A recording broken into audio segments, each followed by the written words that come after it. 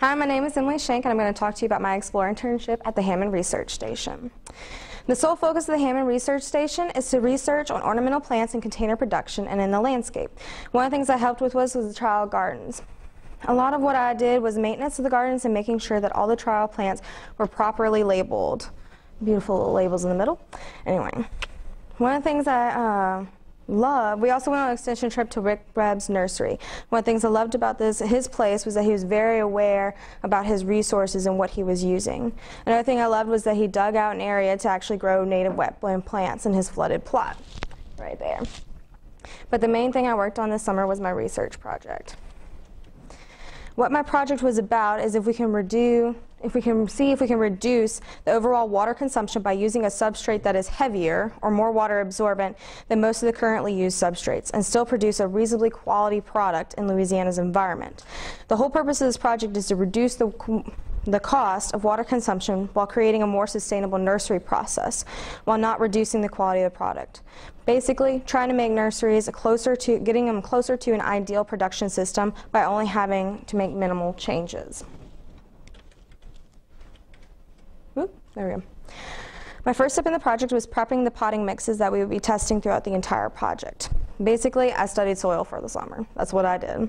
We made 5 different substrate types ranging from 100% pine bark, decreasing in quarter increments until we reached the 0% pine bark or 100% peat moss mix. We measured out all the media using a 1 cubic foot box and actually hand mixing everything, each substrate. We use pine bark and peat moss as our substrate materials to study not only because they are some of the most widely used container for container production, but also because the pine bark is a coarse or light media mix and easily loses water, and the peat moss is a fine or heavy media material that easily retains water. In this project, since we want to test the plant's response to water consumption, we picked 2 taxa of plants that adapt or change the amount of free water available. We picked lantana because it is a fast-growing plant and more heat tolerant, and therefore, in theory, needs less water to maintain a good, steady growth. We also picked hydrangea because it is a slower-growing plant and is less heat tolerant, and therefore, in theory, needs more water to maintain a good, steady growth. I'd also like to say thank you to Mr. Buddy Lee and PDSI for donating this to hydrangea.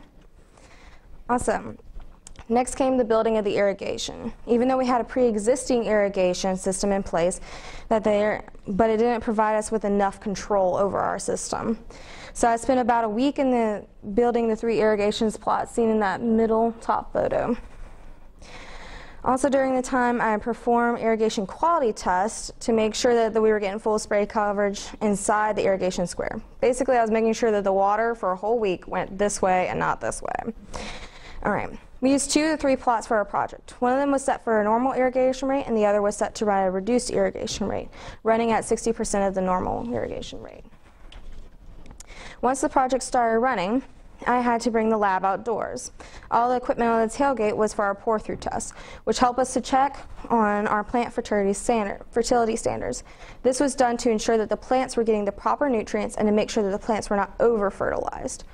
We didn't want to see a spike in our growth patterns. I also took measurements of the plant on a weekly basis called the growth index to quantify the quality of plants, since we think of growth and visual volume as a sign of a healthy, thriving plant. I'm only going to talk about the data from the lantana in order to save on time. This is preliminary data that we have so far. I'm going to continue collecting data for my project in hopes of turning this research project into a paper publication. The top graph shows the amount of water we have collected from both the rain and irrigation sources. And as you can see, the reduced one is actually 2,000 milliliters difference between the normal and the deficient. All right. In the lower graphs, we have the separate growth rate indexes shown of the reduced and normal irrigation plots. I observed that the 0% pine bark has an increase in growth in the reduced irrigation plot as compared to the normal irrigation plot.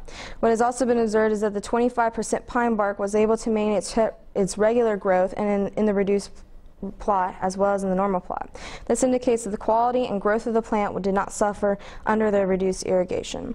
If the plots contained a low pine bark or a high peat moss mix substrate treatment, this means that we can use a heavier substrate mix that will produce a similar quality product with less water consumption.